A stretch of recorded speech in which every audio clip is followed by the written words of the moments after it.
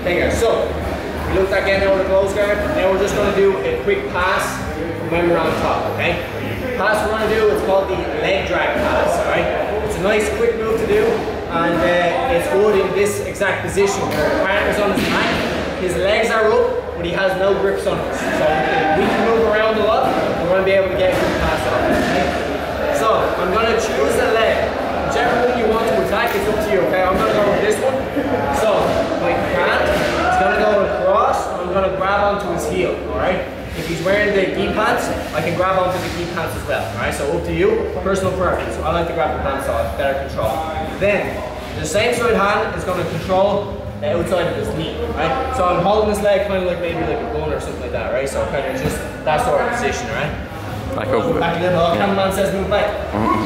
Now, so we're here, we all good? Yeah. Okay. Alright, so controlling the trousers, controlling the top of his knee here. I'm going to step into his leg just a little bit. I'm going to push his knee into his chest.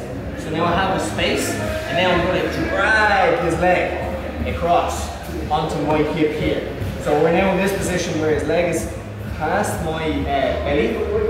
It's here. So now to finish the pass, I'm just going to bring my knee on top of his leg, put my knee on the mat here.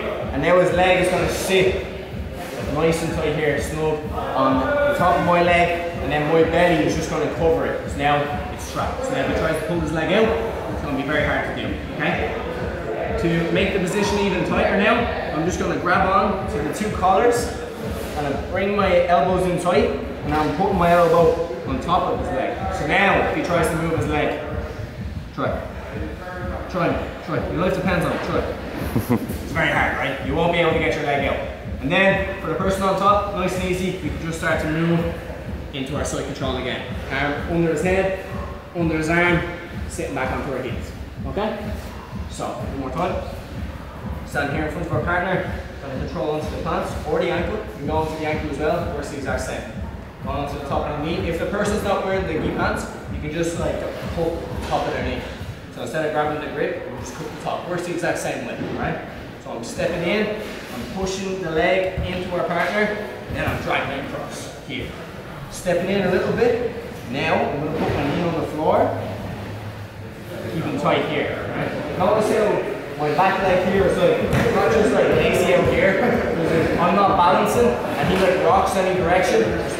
He can start to like knock me over, and I'll fall and lose the position. Alright. So I can just put this leg tight to his hip here. So now if he tries to knock me over, I'm balancing here, and once I grab onto the collars, I'm in a real tight spot. And then from here, I can just go into my side. Okay? Let's give it a shot on two guys. 1, 2.